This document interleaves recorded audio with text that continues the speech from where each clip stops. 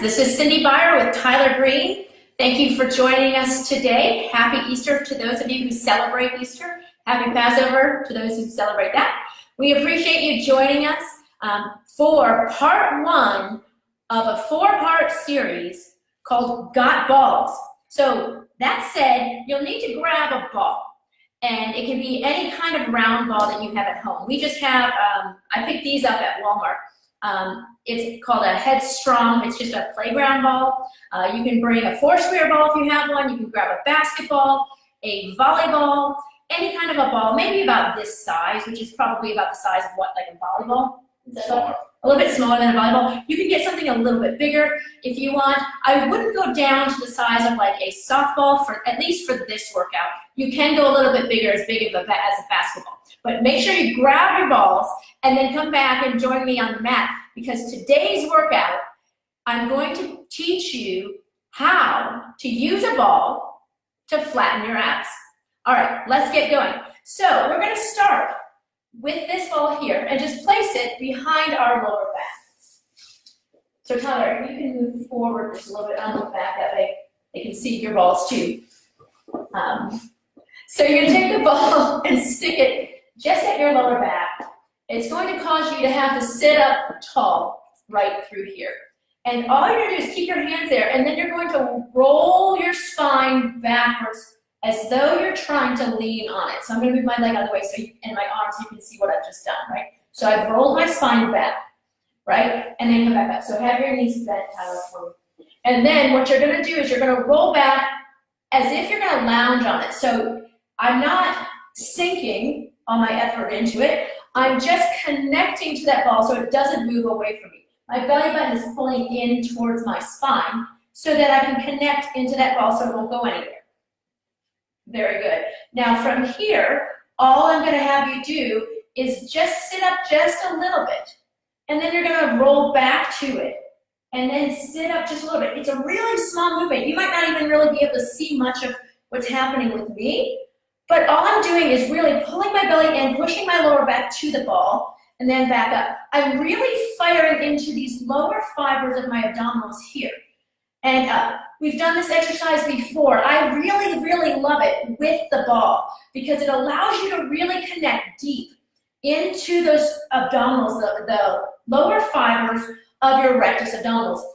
That's lower and that's more than your six-pack, right? So your six-pack is on the surface higher up. These are deeper and lower down toward your legs. Very good. Two more here. Pull and roll back. Lift up. Roll back. It's hard. It's hard. And lift up. Now what you're going to do from here, hold your ball with your hands and then roll forward slightly so the ball comes up across your rib cage.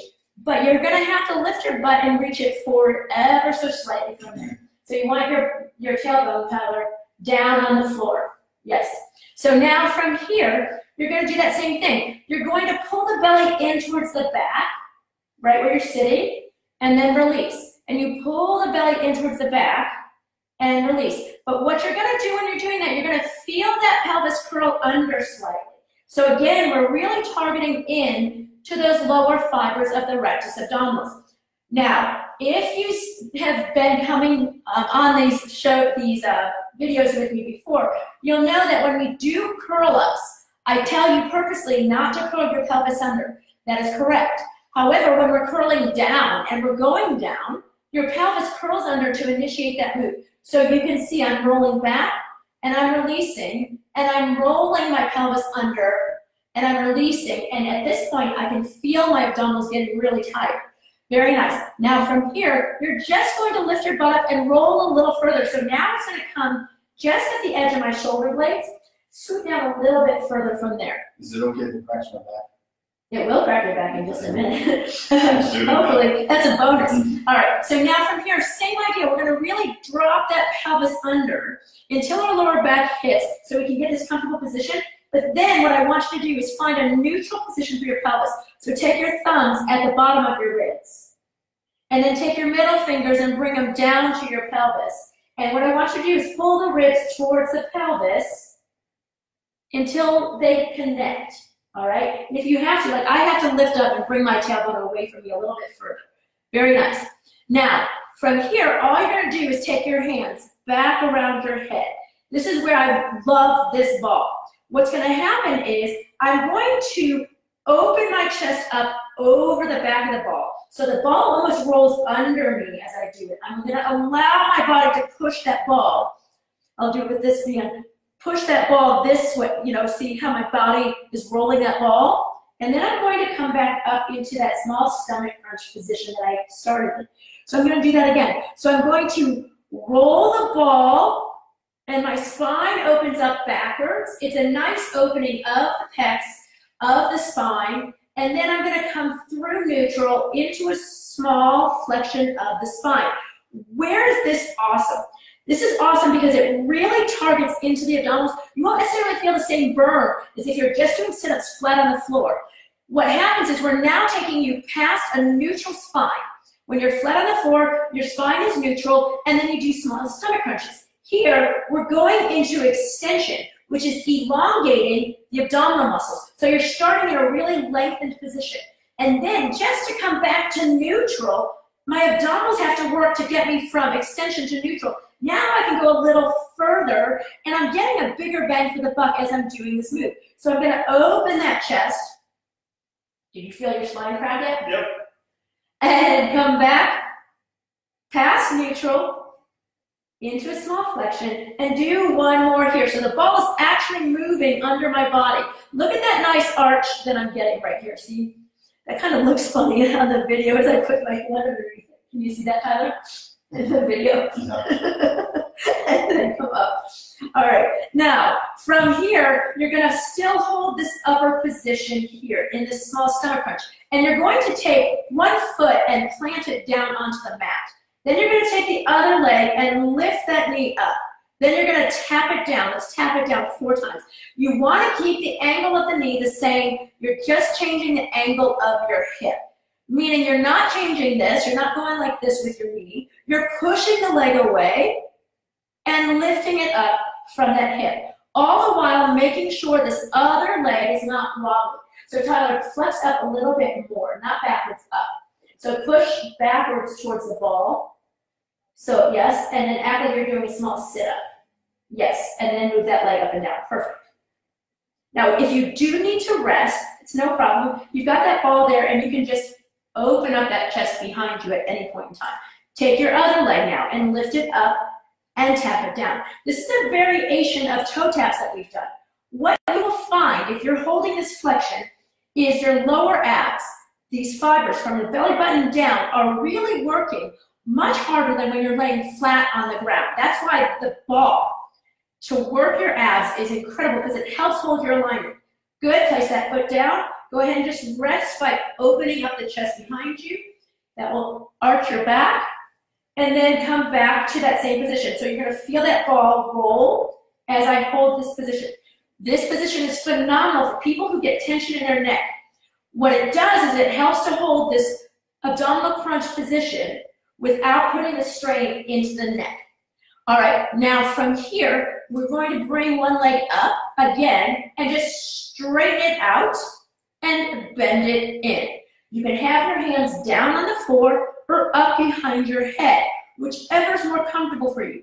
If they're on the floor, I like to have my elbows back towards my shoulders because then that supports a nice alignment of my shoulders. Place that foot down. Other leg comes up. I'm going to reach that leg out, and I'm going to come back in. Notice that when I reach that leg out, my knees end at the same height, right? So I'm not creating it lower. My abdominals will kick off if I go too low. I don't want that. I want to get the most bang for the buck on this. Reach. Try one more here. Reach out. Thanks so much for joining us today. Bring that foot down. If you need a break, go ahead and just open that chest. Very nice. Remember that all these videos are uploaded onto YouTube shortly after our live video feed. So if you haven't done so already, I encourage you to go ahead and subscribe. That way you won't ever miss a video, especially if you're not on Facebook Live when we're doing it. This way you don't have to try to weed through my personal feed on Facebook to see where the latest video is. It all comes right up onto the YouTube. Cindy Byer, spelled B-Y-E-R, my last name, and the Pilates point. All right, lift the other leg back up. So we're going to the leg we started with already. And then what we're going to do from here is we're going to reach it out. Now lift it towards the ceiling, bend that knee, and reach it out again. And then back up, bend and reach. And if you don't have the time to work through the entire 30 minutes of the workout, that's okay as well. You can join in for 15 minutes at a time, 5 minutes at a time, or 10 minutes at a time, and that's perfectly okay. Go into a leg circle. Same leg goes out to the side, around and down. What you're going to notice on this leg circle is you're a little wobblier because you have this ball underneath your back, so it makes the move a little bit more challenging. What it challenges is, where it challenges, is on the core. Very good. Place that foot down. Other leg comes up. Are your abs killing you right now? Mm-hmm. Good. Reach out.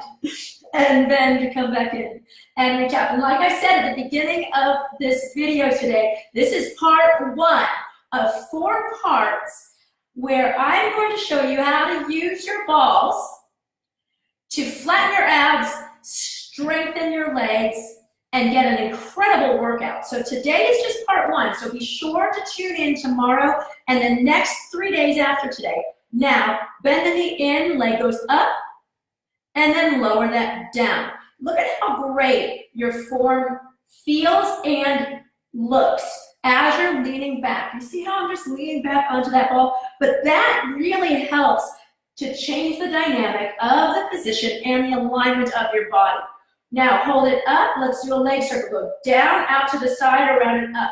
Again, you're trying to make sure this other leg is not wiggling and wobbling as much as you can. You've got to press the inside of that leg towards the other leg in order to stabilize it. Try one more here, and then go down from here, and then arch over the back of the ball here.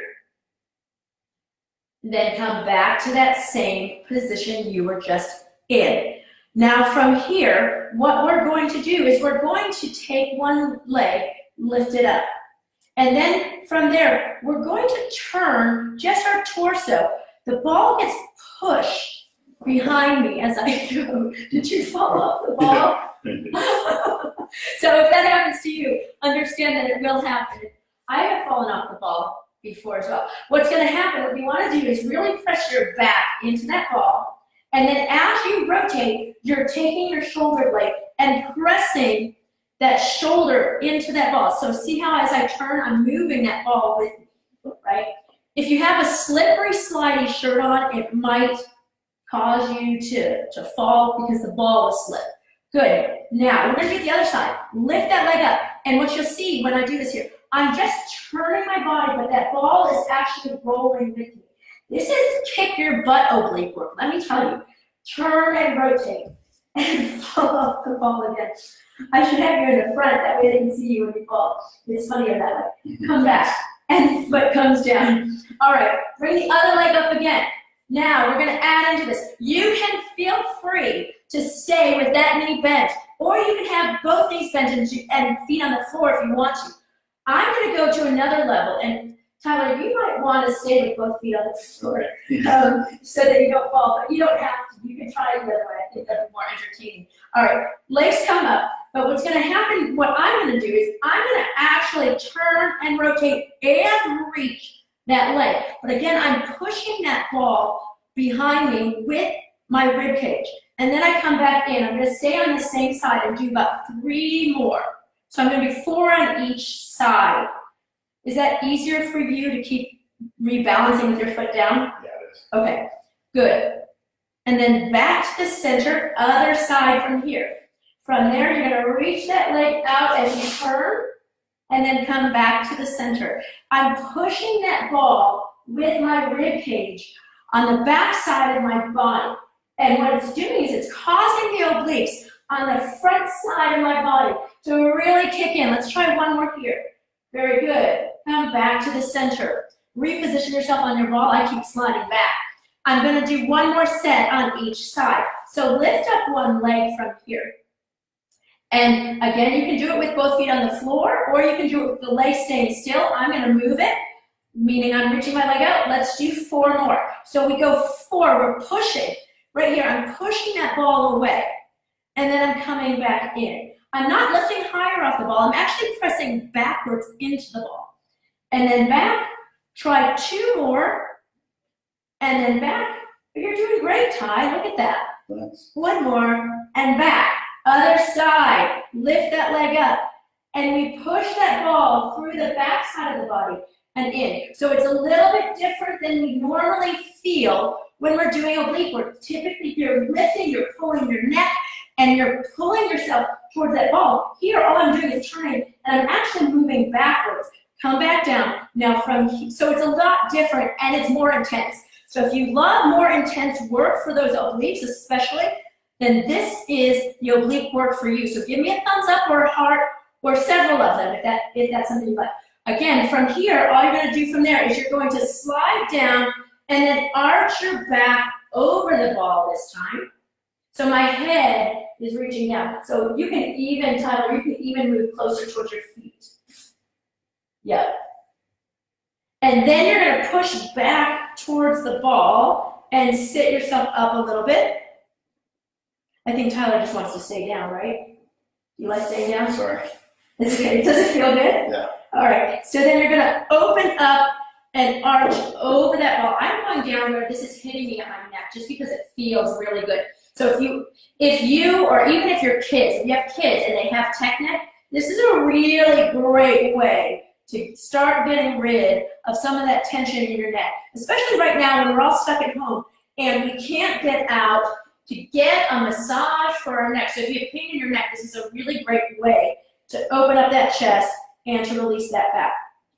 Good, let's do about 2 more. Open up and go backwards, and then come forward, and then 1 more here. Open up to go back, and come up. And then you can just sit yourself up however you need to. Don't fall again. Okay. We're gonna come all the way up. You could stay there all day, right? Yeah. It's not so bad. But if you're doing like ab work, holding an abdominal crunch is hard to do. But notice how simple it felt, how much simpler it felt with the ball back there. A lot easier. It was? Yeah. Did you feel tension in your neck? No, not at all. Oh, that's good. And when I rolled back, my neck cracked a couple times. Oh, see, that's bonus. All right, so take your ball, and this time we're going to roll onto our stomach. Thanks again for tuning in with us today. We're going to use this now to continue to open our body up by going backwards. So what I'd like you to do from here is, so my legs are together here, right? I'm going to open my legs about to where my feet are about the width of the mat. Then I'm going to turn out at my hips. And I do that because it's going to provide more movement into my pelvis against my lower back, right? Okay. And then I'm going to bring my hands here. So now I'm going to use that ball, just like I was doing before, as a way of leading my body in the direction I want it to go. So what I'm going to do from here, first of all, I can roll that ball away and get this really nice length. And so I'm going to roll that ball away, bring my body down so my head goes towards the floor. I get this nice stretch. At the same time, my feet are reaching backwards. Now, from here, I'm going to bend my elbows backwards towards my face. And as the ball comes towards me, I'm going to just press gently and lift a little bit. And then I'm going to lower back down. So what I'm doing is I'm using this ball to guide the lift. So as the ball comes to my head, I'm going to lift and extend. Good. Doesn't matter how high up you come. What matters is where you're lifting from. I want the power to come from the glutes to help lift you up. Very nice. Now let's bring the ball back here. Hold there. Then from here, you're going to press down into the hands and lift higher. And then lower down. Do that again. Lift. Every time you lift, you want to think, connect through your inner thighs and get your glutes to help with the process. So squeeze your butt. Squeeze, well, kind of squeeze your butt. It's not quite, but yes, your glutes are going to be engaged. Good. So you will feel your glutes working. That's correct, because that's where your extension is coming from. All of the movement of your back, when you get into extension, is going to start from those glutes. One more. That's how you prevent yourself from going into your lower back or putting too much pressure. Now just reach back out and come all the way back down from here.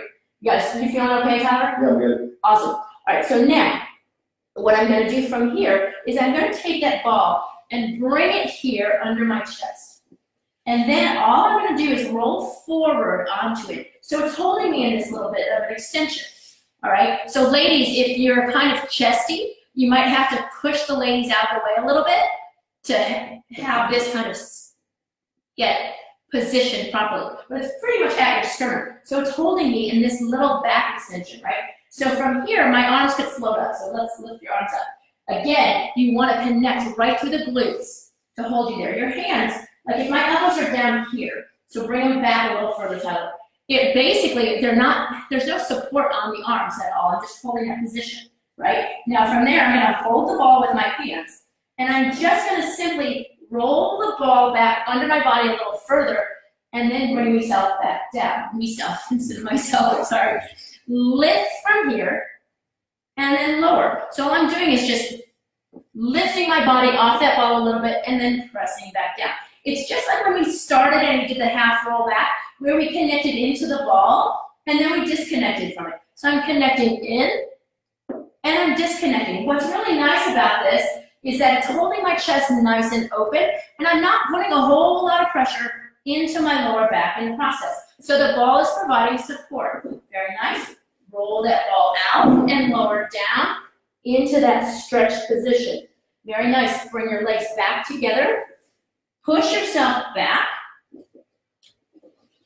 to here. Then all we're going to do from here is we're going to roll that ball away, lean with it, let your pelvis sit towards your feet as your arms reach in front. Very good. Then come back up, sitting up tall. So I'm going to sit back towards my feet as much as I can. Oh, you're sitting back towards your feet better. Yeah. When did that start? I stretched today. You stretched today? Yeah, but in the course of the last 2 weeks, you're now able to sit back. Yeah. That's pretty good. 5 stars. You got a star today. Roll back. Do you guys all remember the star charts? Did your moms do those for you? All right, reach. And then come back up. And do one more there. Roll out. And then reach here. And then come back. And then lift from there. Very nice. From here, we're going to take the ball in front of us here, under our hand. And I'm going to use it for some leverage. So I'm going to press myself up. I'm going to take my opposite leg and reach it back. Then I'm going to take this ball and roll it away as I lift my leg higher. So I'm going to come into this ring a little bit better. Here. Good. I don't want to sink down. I want to stay lifted. Right? Then I'm going to roll the ball back in as I bend my knee and slide it forward. And then I'm going to reach back out again. This, just like we were talking about the other day, this is working to stabilize your spine. It's working the spinal stabilizing muscles, the multifidus, the muscles that are going to interweave among each of the vertebrae of the spine. We want those to be mobile. We also want them to be stable at the same time because it will hold your vertebrae in place where you need it to be. Good. One more on this side. Reach, and then come back. Other side from here. I'm going to hold that ball here. My hand is going to be on the floor. I'm going to reach my leg back first. Then I'm going to take the ball and roll it away. My finger walk it away. And then I lift my leg a little higher to whatever's your comfort level. Feel like you're reaching energy through that leg. Then you're going to bend your knee and roll the ball back. Good. And reach it forward. In this position, the ball is serving as a, not quite a support, but a guide of where we're going to bring that arm. And it's an unstable surface, causing my body to have to balance against the wobbliness of that ball. Good. One more here. Reach. And then come back to the center. Very nice. Go ahead and sit down with me here.